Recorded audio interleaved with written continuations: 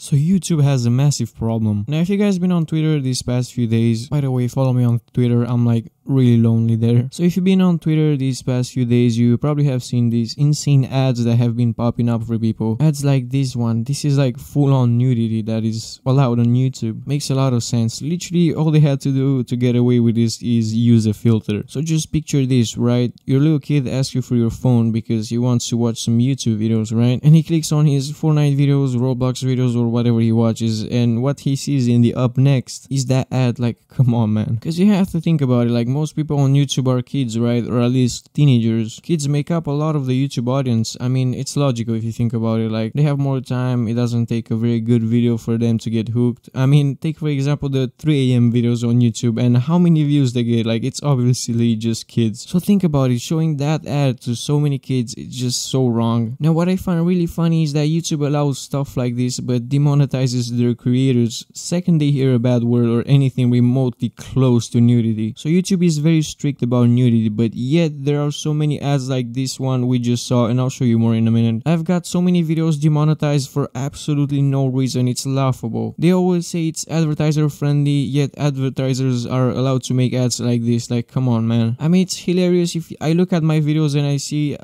one of my videos, Gacha Life, that was demonetized for nudity. It's like so scuffed, man. Also, shout out to the Kardashians for removing my video. I love them so much. One of my videos that got demonetized, which I can't disagree with, is my Twitter video. I mean, I get that a video like that cannot be monetized, but you know, when I see Gacha Life videos getting demonetized for nudity and see ads that are literally full-on nudity get promoted on Twitter, it's just so dumb. So this double standard is just insane. So basically, if any video is remotely controversial or have some bad words in there, apparently that traumatizes advertisers and you can't have ads on it. And let's be real for a moment, limited ads is more like no ads at all. So the Gacha Life video I made, which got limited ads, right, made me a grand total of 1/3 of a cent. So for 5,400 views, I cashed out that bread, you know. I secured the bag on that video. You literally cannot even buy a slice of bread with that money, like, come on. So yeah, it's kind of irritating to see that you cannot do anything on YouTube without getting demonetized, but advertisers are just free to do whatever they want. If you watch Some Ordinary Gamers, you probably have seen that there are some ads on YouTube which are complete scams, like leading you to these sites that sell you like overpriced courses on how to make money and all that kind of stuff. Basically just scams. There are so many graphic ads. If you look on Twitter, there's no point in showing them as I will have to censor literally the whole picture, but here is one of them. A girl just petting a cat, if you know what I mean. So yeah, kinda hilarious how these ads get through YouTube system without any problem. Like, all they have to do is just put a simple filter over it. You know, it's kind of funny how YouTube sets all these child-friendly policies on YouTube, like COPPA. You know, the fine that you can get if you make videos as made for kids when it's not made for kids. YouTube wants you to make videos that are safe for kids, even though they already have an app for kids, you know. We're not babysitters, you know, just content creators. It's kind of dumb to have all these policies and rules set in place for creators to respect, and advertisers literally couldn't care less about it. And the sad thing is, they don't face any consequences for making those ads, whereas content creators can get fined, can get their video removed, get a community guideline strike, get demonetized, or just simply get their whole channel terminated. So yeah, YouTube will never fail to amaze me.